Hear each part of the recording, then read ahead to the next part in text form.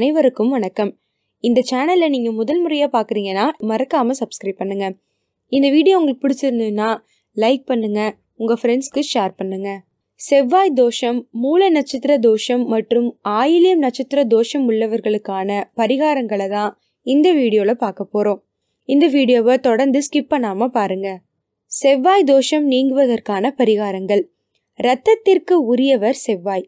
செவ்வாய் தோஷம் உள்ள ஜாதகர் உடல் ரீதியாக உஷ்ணமான வீரியமான உடலை கொண்டவராக இருப்பார். செவ்வாய் தோஷம் இல்லாத ஜாதகர் உடல் ரீதியாக குளிர்ச்சியானவராகவும் அளவான வீரியமுள்ள உடல் அமைப்பு பெற்றவராகவும் இருப்பார். இதன் அடிப்படையில் செவ்வாய் தோஷம் உள்ள ஜாதகரோடு செவ்வாய் தோஷம் இல்லாதவரை மனம் முடித்து வைத்தால் செவ்வாய் தோஷம் இல்லாத ஜாதகரின் ஆரோக்கியம் பாதிக்கப்படும், வசியமும் பாதிக்கப்படும். எனவேதான் பொருத்தம் பார்க்கும்போது செவ்வாய் தோஷத்தை முக்கியமாக கவனிக்கிறோம். ஒருவர் ஜாதகத்தில் லக்னத்துக்கு 2, 4, 7, 8, 12 ஆகிய இடங்களில் செவ்வாய் கிரகம் அமைந்தால் செவ்வாய் தோஷம் எனப்படும். மேற்கண்ட இடங்களில் செவ்வாய் அமைந்தால் அதனை உடனே செவ்வாய் தோஷம் என்று கூறிவிட முடியாது. சில ஜோதிடர்கள் சரியாக ஆராயாமல் செவ்வாய் தோஷம் என்று கூறிவிடுவார்கள். செவ்வாய் தன் சொந்த வீடான மேஷம், விருச்சிகம், உச்ச வீடான மகரம், தன் நண்பர்கள் வீடான கடகம், சிம்மம், தனுசு, மீனம் ஆகிய இடங்களில் எங்கு வந்தாலும் தோஷமாக கருதப்படாது. முன்பு கூறியது போல அமையாமல் செவ்வாய் தோஷம் உள்ள ஜாதகமாக வருமேயானால் இந்த எளிய பரிகாரத்தை செய்து திருமணத்தை முடிக்கலாம். செவ்வாய் தோஷம் உள்ள ஜாதகர் சங்கடஹர சதுர்த்தி அன்று உங்கள் பகுதியில் அமைந்துள்ள விநாயகருக்கு பாலாபிஷேகம் செய்ய வேண்டும். அதில் கொஞ்சம் அபிஷேக பால் வாங்கி அருந்த வேண்டும். பின்பு ஒரு சிதறு தேங்காய் உடைக்க வேண்டும்.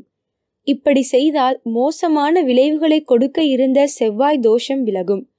நவகிரகத்தில் உள்ள செவ்வாய் கிரகத்துக்கு 27 செவ்வாய்க்கிழமைகள் நெய் விளக்கு போட்டு வந்தால் செவ்வாய் தோஷம் விலகும்.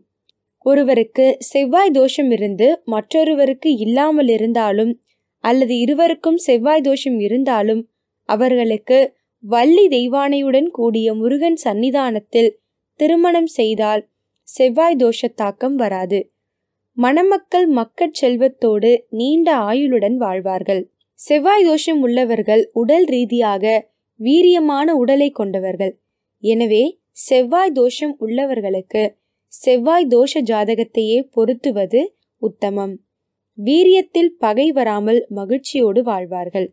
மூல நட்சத்திரத்தில் பிறந்தவர்களுக்கான தோஷம் நீங்க 27 நட்சத்திரங்களில் மூல நட்சத்திரத்தில் பிறந்தவர்களுக்கு மட்டும் தோஷங்கள் அதிகம் என்று கூறுவார்கள். பொதுவாக மூல நட்சத்திரம் உள்ளவர்கள் கிருஷ்ணபட்சம் திருதியை திதி மற்றும் தசமி திதியில் பிறந்தாலும் அல்லது சுக்கிலபட்சம் பஞ்சமி திதியில் பிறந்தாலும் பிறந்த வீட்டிற்கும் புகுந்த வீட்டிற்கும் அவ்வளவு சிறப்பு ஏற்படாது. மேலும் மூல நட்சத்திரத்தில் செவ்வாய், புதன், சனி ஆகிய கிழமைகளில் பிறந்தவர்கள் எல்லா வகையிலும் அதிர்ஷ்ட வாய்ப்பை இழப்பார்கள். மூல நட்சத்திரத்தில் பிறப்பவர்கள் காலை வேளையில் பிறந்தால் அவர்களுடன் பழகுபவர்களுக்கு கஷ்டம் வரலாம். மாலை வேளையில் பிறந்தால் அவரின் தாய் பிறந்த வீட்டிற்கு கஷ்டம் வரும். இது போன்ற தோஷங்கள் இருப்பதால் மூல நட்சத்திரத்தில் பிறந்தவர்களுக்கு திருமணம் ஒரு தடையாக மாறிவிடுகிறது. பரிகாரம் வாயிலாக இந்த தோஷத்தை சீர் செய்யலாம் என்று அகத்தியர் உள்ளிட்ட சித்தர்கள் வழிகாட்டியுள்ளார்கள். சிவன் கோவிலில் தல விருட்சத்தின் வேர் பகுதியில் உள்ள மண் ஒரு கைப்பிடி, விநாயக பெருமானின் தலையாய் விளங்கும் யானை மிதித்த இடத்து மண் ஒரு கைப்பிடி, பால் சுரந்து கொண்டிருக்கும் பசுவின் கால்பட்ட இடத்து மண் ஒரு கைப்பிடி, பாம்பு புற்று அல்லது ஏதேனும் புற்று மண் ஒரு கைப்பிடி, வயல்வெளி அல்லது கண்மாயில் உள்ள நண்டு வளையின் புற்று மண் ஒரு கைப்பிடி, கண்மாய் அல்லது ஊருணியில் உள்ள மண் ஒரு கைப்பிடி, ஆற்றுப்படுகை மண் ஒரு கைப்பிடி அல்லது கடற்கரை மண் ஒரு கைப்பிடி. இந்த 7 வகையான மண்ணை ஒரு பாத்திரத்தில் சேகரித்து சிறு தண்ணீர் கலந்து பிசைந்து வைக்க வேண்டும். மூல நட்சத்திரத்தில் பிறந்தவர்கள் இந்த மண்ணை உடல் முழுக்க தடவி 45 நிமிடங்கள் கழித்து குளிக்க வேண்டும். இவ்வாறு செய்த 90 நாட்களுக்குள் திருமணம் நடக்கும். திருமணத்திற்கு பிறகு நல்வாழ்க்கை வாழலாம். இந்த பரிகாரம் மூல நட்சத்திரத்தில் பிறந்த ஆண் பெண் இருவருக்கும் பொருந்தும்.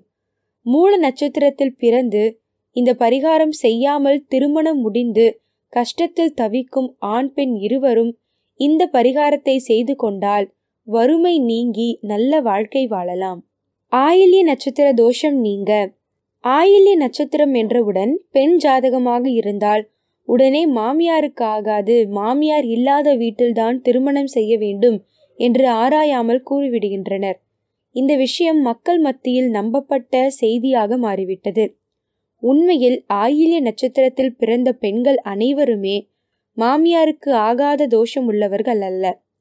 ஆயில்ய நட்சத்திரத்தில் பிறந்த பெண்ணை மருமகளாக ஆக்கிக் கொண்டால் மாமியார் இறந்து விடமாட்டார். ஒரு பெண்ணின் ஜாதகத்தில் லக்னத்திலிருந்து 10ஆம் வீடு மாமியார் ஸ்தானமாகும். இந்த மாமியார் ஸ்தானத்தில், அதாவது 10வது வீட்டில் பகை கிரகங்கள் இருந்து அந்த இடத்தில் புதன் பகவான் கூடினால் மட்டுமே மாமியாருக்கு தோஷமாகும். இப்படிப்பட்ட ஜாதகம் அமையப்பெற்ற ஆயில்ய நட்சத்திர ஜாதகரை மருமகளாக்கினால் மட்டுமே மாமியார் மரணமடைவார். 10ஆம் இடத்தின் பாவாதிபத்தியம் கெடாமல் உள்ள ஆயில்ய நட்சத்திரத்தில் ஜாதகத்தில் பிறந்த மாமியாருக்கு பாதிப்பு வராது. அப்படி 10வது ஸ்தானத்தில் பாவ கிரகம் இருந்து அதனோடு புதன் கூடியிருக்கும் ஜாதகத்துக்கு இந்த பரிகாரம் செய்தால் மாமியார் ஆயுளோடு இருப்பார். ஆயில்ய தோஷம் நீங்கும்.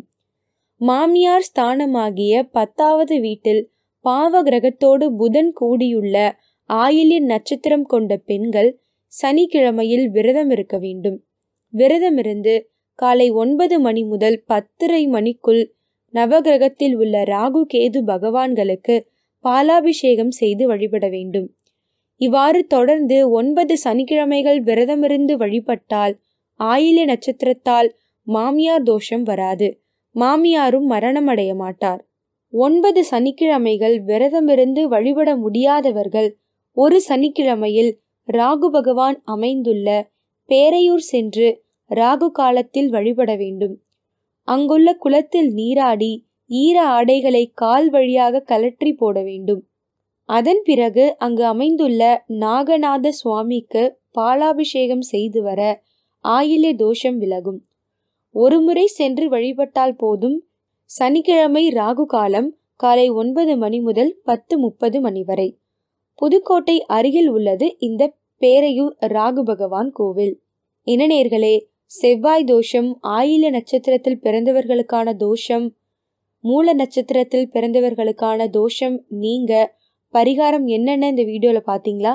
இந்த வீடியோ உங்களுக்கு பிடிச்சிருந்ததுன்னா லைக் பண்ணுங்க, கமெண்ட் பண்ணுங்க, மறக்காம சப்ஸ்கிரைப் பண்ணுங்க.